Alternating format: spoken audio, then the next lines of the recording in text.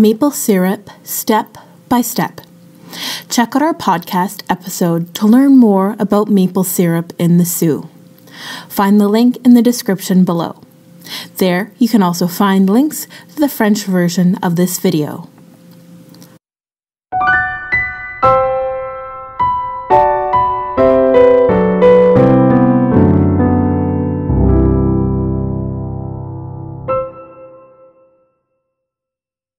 Part 1. Trees. To begin with, we must have trees to make maple syrup. Maple trees are of course used for maple syrup.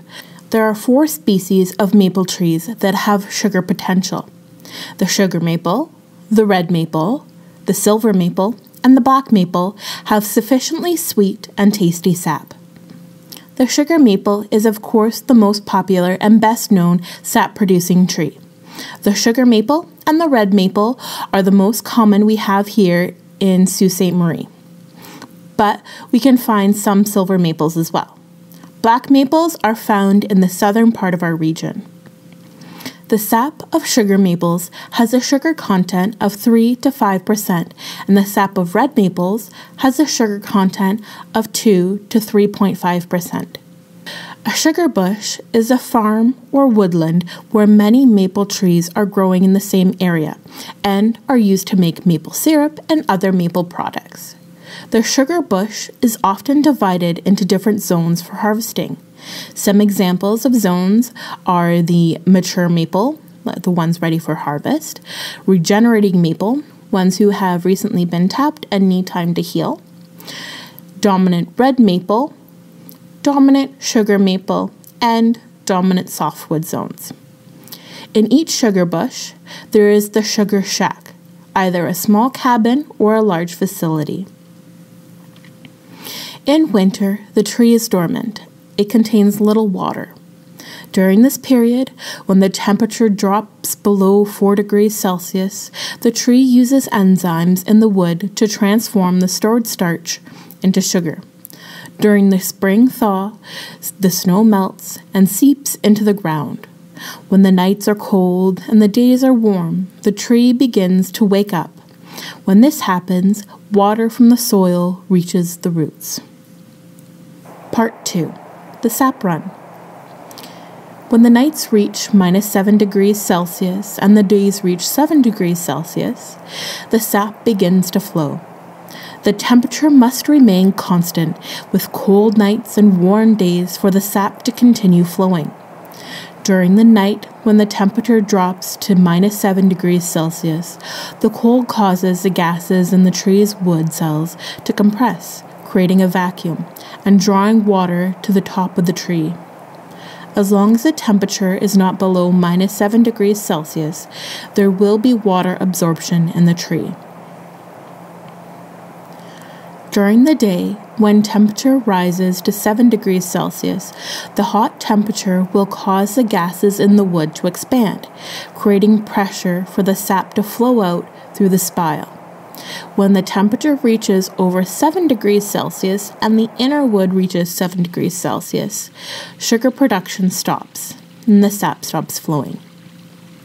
The warm temperature pulls the sap up to start new growth. Last year's reserve sugar follows the sap and brings nutrients to the tree until new leaves emerge and can produce food for the tree. The inner bark carries the sap downward, and the sapwood carries the sap upward. Before leaving the tree, the sap must pass through the hardwood of the maple trees. Therefore, the speed of the flow is reduced. Trees normally produce sap for 6 to 8 weeks, depending on the weather. Most of the sap is collected during a 10 to 14 day sap run. As the nights and days get warmer, the flow stops. The sap also stops flowing when the tree's buds open. Part 3. Tapping.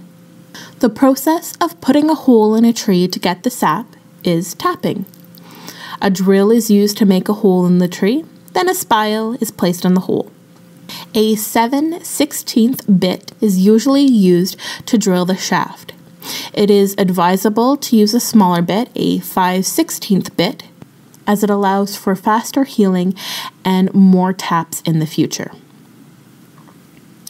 Drill a hole that is 3 centimeters deep, but not more than 8 centimeters, and slightly inclined upwards.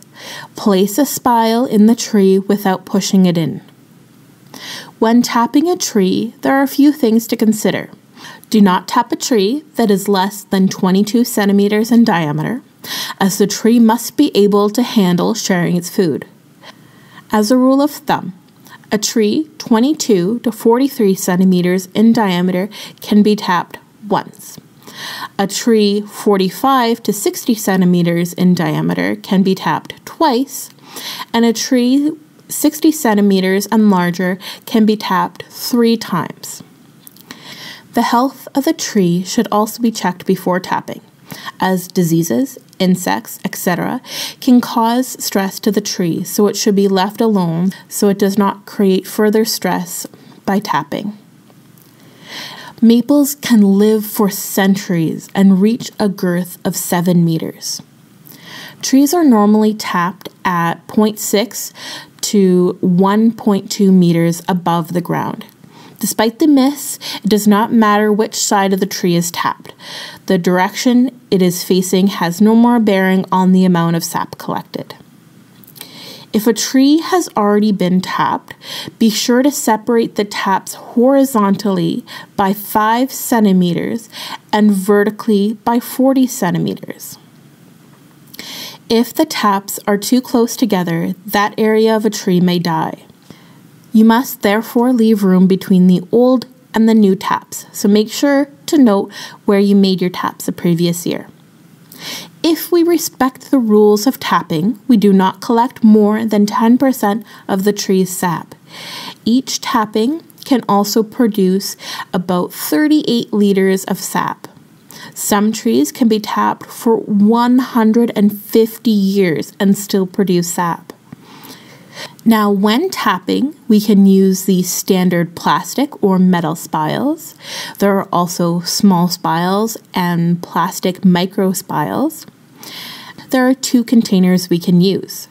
We can either hang a bucket on the spile or attach a tube that connects to a large tubing system that connects all the trees to a main tube that leads to the sugar shack.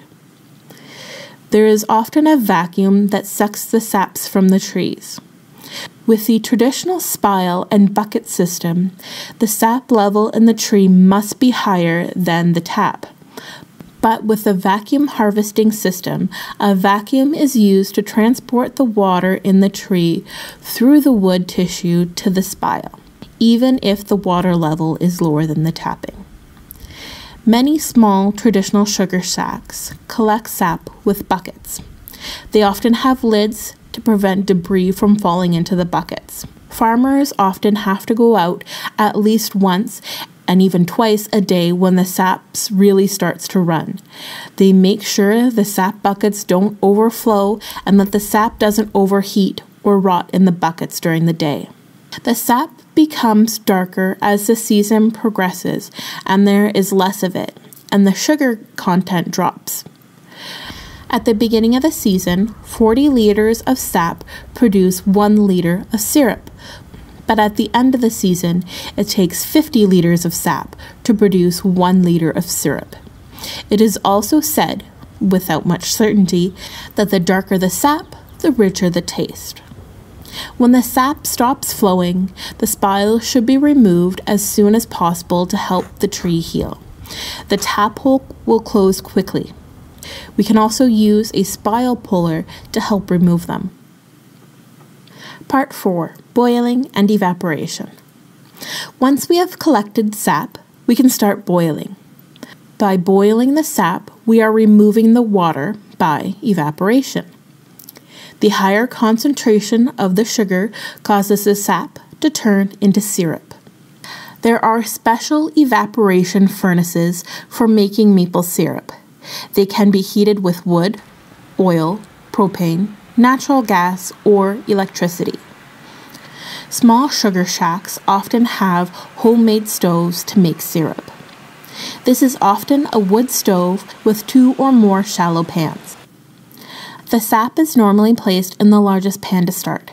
Gradually, as the sap boils and there is room in the pan, continue to add fresh sap. As long as the sap continues to evaporate, you can also transfer it to another pan to continue boiling. The temperature rises slowly at first, but as soon as there is more sugar, it can boil quickly. The sap will get darker and thicker as it turns into syrup. It will also produce a layer of foam that can be removed with a skimmer. The sap becomes syrup at 4 degrees above the boiling point of water. The boiling point of water is usually 100 degrees Celsius, but it can change depending on the altitude. For every 305 meters above sea level, the boiling point drops 1 degree. Barometric pressure also affects the boiling point of water. A higher barometric pressure means a higher boiling point, and vice versa. Finally, the temperature of the day can affect the boiling point. If you don't have a sugar shack, you can still make maple syrup. Simply collect the sap and boil it on your stove. Just be careful of the steam, which can cause burns and even peel paint and make your walls sticky. You can check if the syrup is ready with different methods. Here are some of them. First, you can use a thermometer, provided you take into account the variables that affect the boiling point. Second, you can use a hydrometer that determines the density of the maple syrup relative to the density of water. Third, a densimeter that measures the percentage of sugar in the maple syrup. Fourth, a refractometer that measures the refractive index of a drop of syrup, directly related to the quantity of sugar dissolved in the solution. Other, less scientific methods involve checking the thickness of the syrup by using a spoon and seeing how slowly it flows. If you use a wooden spatula, you can tell if the syrup is ready if it sticks to the spatula. Also, a wooden spatula with a hole in it can be used. After dipping the spatula into the boiling liquid, blow into it. If a stream of bubbles forms, the syrup is ready. Once the syrup is ready, it is immediately filtered to remove the niter or sugar sand, which is a natural precipitate of certain minerals in the sap. There are 2 types of filtration methods. The gravity system is the cheapest and most accessible method for small producers. The hot syrup is poured into a felt or wool cone. A paper filter must be added to recover most of the niter and to make cleanup easier. Large producers use the pressure filtration system. The sap is pumped through a series of filter plates and disposable filter pads. Next, the syrup is sealed in sterile containers to ensure that it is well preserved. You can extend the life of syrup by freezing the containers and storing the open containers in the refrigerator. If we continue to boil the syrup, we can make taffy out of it. If we boil the syrup at 120 degrees, we get sugar. We put it in molds. Do not use detergents to clean the equipment used to make maple syrup and other maple products. This can leave a film and contaminate future production. Maple syrup that is sold wholesale must meet national standards. In Canada, it is classified according to its color and taste. There are 4 categories: golden, delicate taste, amber, rich taste, dark, robust taste, and very dark, strong taste. Canada produces 83% of the world's maple syrup, with Quebec being the leading supplier. We can make syrup with birch sap. It produces a stronger and less sweet taste. It is darker and thicker. It looks a bit like molasses. Part 5. The history of maple syrup. The production of maple syrup, or maple sugar, was discovered by the indigenous people of North America long before the arrival of Europeans. Many indigenous tribes in the northeastern regions of North America made maple sugar in the same areas we make maple syrup today. They made maple sugar instead of maple syrup because sugar keeps better. They added sugar to most of their meals and later used it as a trade item when the Europeans arrived. They passed on their knowledge to the first settlers who arrived in New France. The indigenous people made a notch in the tree with an axe. Then they would insert a piece of wood that acted like a gutter to direct the sap into the container. This piece of wood was a thin board often made of cedar in the shape of a V to best direct the sap to the container. They sometimes refer to these as wooden spouts or simply spouts. They often used a birch bark container placed on the ground. This container was called a makuk. It was sealed with pine resin. They sometimes drank the fresh sap or used it as a medicine. They transferred the sap into hollowed-out logs. Since the logs could not be placed on the fire, they heated stones. Once the stones were hot, they placed them in the sap-filled logs. They continually circulated the stones by adding new ones and removing the cold ones to warm them up. Some indigenous peoples used soapstone bowls or clay pots to place the sap over the fire so that it would cook more quickly and with less work. When the Europeans arrived, they brought iron kettles and pots that were later used to make maple syrup. Another method described, though we don't know which indigenous peoples used it, was to let the sap freeze at night. In the morning, they would remove the layer of ice. They would do this again night after night until the sap had thickened. All that was left to do was boil it for a few minutes. When the Europeans started making maple syrup, they introduced the sugar shack in the late 1700s. They collected the sap in wooden buckets. They carried the buckets by hanging them on a yoke. Then they emptied them into a barrel pulled by a horse. Sheet metal was introduced in the 1860s. Buckets, pans, and spiles were then made of metal. Wooden spouts were successively replaced by tin spouts, then by small tubes of wood, metal, and eventually plastic. Wooden spiles were introduced around 1850. Metal spiles were introduced around 1860. Plastic spiles were introduced around 1850 along with the tubing system. At first, the system was gravity-fed. The pump system was developed later. Part 6. Medicinal benefits of maple syrup. Maple syrup has many nutrients like manganese, riboflavin, zinc, magnesium, calcium, and potassium.